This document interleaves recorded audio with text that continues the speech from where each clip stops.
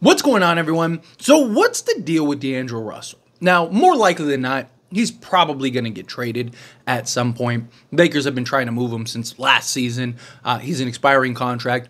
Right now, no one really seems interested in trying to trade for D'Angelo Russell, but once you get closer to the trade deadline, teams want to start getting off a salary. You get teams that thought they were going to be good that aren't. You get teams that want to be bad but are actually kind of good.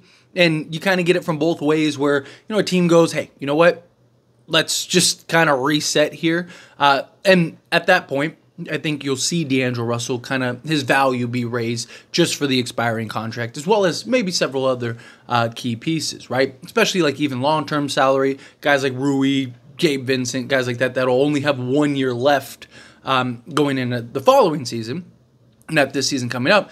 Teams might be like, oh, instead of paying a guy for 4 years, we pay this guy for a year and it expires. So it's things like that to look out for. But the reason I want to talk about D'Lo specifically is, as of right now, unless some trade happens or something before training camp, he's on the roster and our third best player, right? I mean, he was fantastic in the regular season last year. I mean, historically great last year.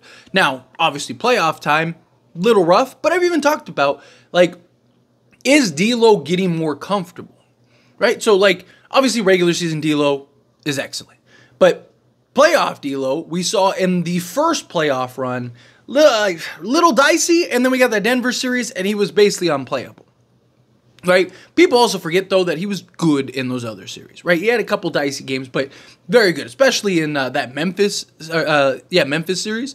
That Grizzlies series, I mean, he single-handedly saved us. So, again, little dicey, but not great by any stretch. Then you got into this past playoffs, and he was much better. He still wasn't great, but in half the games played, right? 2.5, 3 games, he was very, very good in one game, and then good in the others, right? So, how do you improve? How do you get better? Just through the process of game in and game out, night in and night out in the playoffs. More, before this, he was never a perennial playoff player. He was never, going on deep playoff runs. Now he's in this spot where he is. So maybe he'll start getting a little more comfortable. Will even be on the roster come time. But again, he is a big, significant piece for this Lakers team. And yet, JJ Redick has, hardly mentioned him. And all the reports and news and everything that's coming out, doesn't even mention him. We keep getting constant reports about Max Christie and how he's supposed to play a lot, and he's supposed to play a big role, and he's supposed to do this, that, and the other. Austin Reaves, right, is supposed to take the next step, and JJ Redick is getting ready to unlock him, and he's going to be this, star. He's going to be the clear-cut third guy. That's why the Lakers don't want to trade him, because JJ Redick has a ton of plans for Austin Reaves.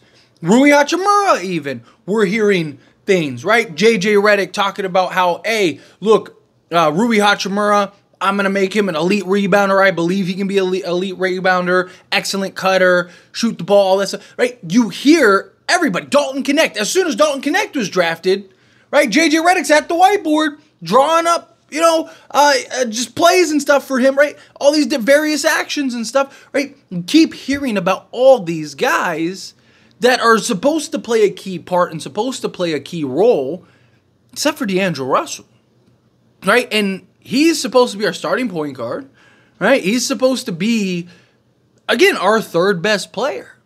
And it's just, you would think more than anybody on this team, D'Angelo Russell would be, one, just jumping at the opportunity for JJ Redick. But JJ Redick, you would imagine, would be enamored with D'Angelo Russell because of D'Lo being a volume quality three-point shooter. Not talking about a guy that's, 42% on 3 attempts. Talking about guys 42% on 8 attempts. Right? It's huge.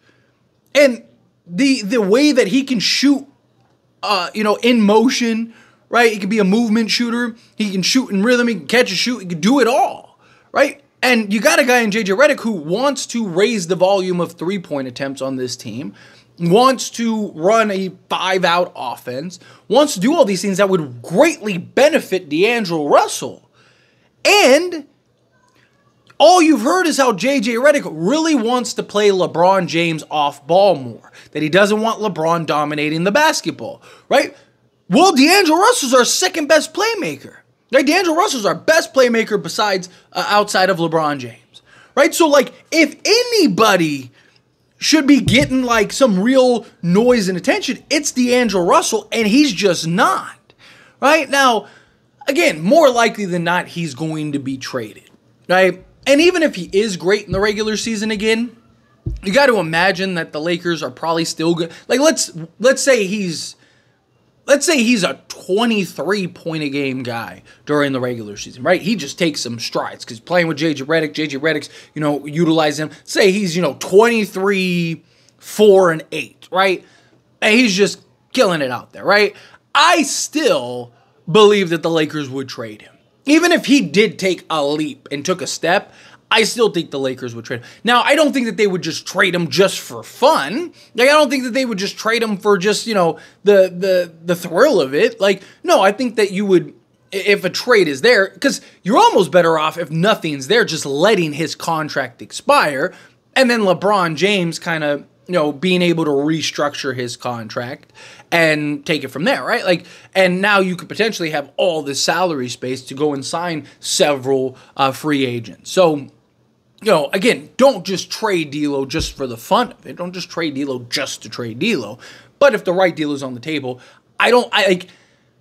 unless like D'Lo is like 30, 10, and 10 or something crazy, like unless it's just like we almost have no choice but to take the chance on D'Angelo Russell. I do think that the Lakers are probably looking at it as like, we're not going to be fooled again, right? We already went down this road twice. We're not going to have it a third time, right? Unless we absolutely have to. But again, like D'Lo, I like D'Lo. I mean, I've made arguments and defend D'Lo regularly. I've talked about how, it makes more sense to trade Austin Reaves than it does D'Angelo Russell. Now, obviously, maybe that changes. Right? Maybe, if Austin Reaves can get back to, a version or better, supposedly he's going to be great this season, right? He's supposed to take that next step, right? J.J. Redick's supposed to kind of mold him and evolve him into this all-star caliber guy. I'm all for it. If that can happen, let's go, right? Because better Austin Reaves is, the better the Lakers are. Just like the better D'Lo is, the better the Lakers are. But D'Lo, again, is our best playmaker. He's our best shooter on volume. Is he a liability on defense? Yeah, but so is like half the guys on this team, right? So is Rui, so is Austin Reaves, so is LeBron James most of the time, right? Like, it's just how the roster makeup is, right? And until you actually get guys that make more sense as like legit 3 and D or, two-way players, then yeah, I mean, D'Lo's one of, if not the best we have, right? And I know, and I get it. A lot of people are really down on him because of the playoff performances, and I completely understand it, right? It's frustrating, right? It's like if D'Lo, was just like a hair better, how do those two Denver series looks, right? Like, not even if he's just significantly, it's just if he was just a little better, right? Like, because all those series were so tight, so close, and him kind of being the third guy, it's like, man, if he could have just have been just 5 points better, right? It would 2 baskets for him. He was 5 points better, right? Lakers might have won those 2 Denver series, right? But, again, I think the more that you play, the more you comfortable you get, the more I think there's progress, is my point, right? Again, I'm not saying you don't trade D'Lo. Go ahead, trade D'Lo. Like, again, it has to make sense. Just like Austin Reaves, I'm not saying trade Austin Reaves just for fun. No, I'm saying if it makes sense, right? Like DeJounte Murray. I was like, why are we holding on to Austin Reaves like Austin Reaves is Michael Jordan in his prime? Like, he's not, right? Like, I like Austin Reaves a lot. DeJounte Murray is the better player. And if you can win the trade by trading Austin Reaves, then do it, right? You'd still have D'Angelo Russell, who you could just move off ball, and he shoots a higher percentage at a higher volume. Like, to me, it was a no-brainer. Like, what's the hold-up here? And ultimately, that didn't happen. But, I do think that there are pros and cons with all the guys, but, like, particularly with D'Angelo Russell, and there is this level of frustration. But it's just odd that you're hearing about everybody else. Everyone else is getting love, shine, and attention. Everyone else is supposed to take this next step. Everyone else is supposed to be better than they were last year. Oh, man, you thought Reaves was bad last year? Don't even worry. He's coming. You thought Rui was great. Oh, man, he's going to be, prime Kawhi Leonard next season. Like, it's just, like, you hear all these, like, crazy, exaggerated, like, man, JJ Redick's going to change the game for these guys. But you don't hear any of that stuff with D'Lo. I just think it's crazy. I think it's a little odd, personally. But, we'll see. See how it all plays out. Again, I mean, the Lakers, we all know that the Lakers are looking to trade D'Lo. It's just, wouldn't you, while he's on the team, want to hype him up a little bit? Right? Just like a smidge. I don't know. Call me crazy. But anyway, as always, this is a discussion, and I pass a question on to you. Let me know your thoughts and opinions down in the comments below. What do you think? How do you feel with your thoughts? Do you agree? Do you think, you should be hyping him up? You should be talking about improving him and making him better just like everyone else because he's on the team right now, right? And then until that changes, you want the best version of D'Lo possible. Do you think, no, it doesn't matter. Just trade it either way, or we're going to let him go after the season regardless? How do you feel? Whatever your thoughts are, I'd love to hear it. So let me know down in the comments below. That being said, if you haven't liked this video, hit that like button. Helps me a lot. Lets me enjoy these types of videos, and I truly appreciate it. Not subscribe to the channel, hit that subscribe button. Turn on the bell notifications. Appreciate y'all. See you in the next one. Thank you.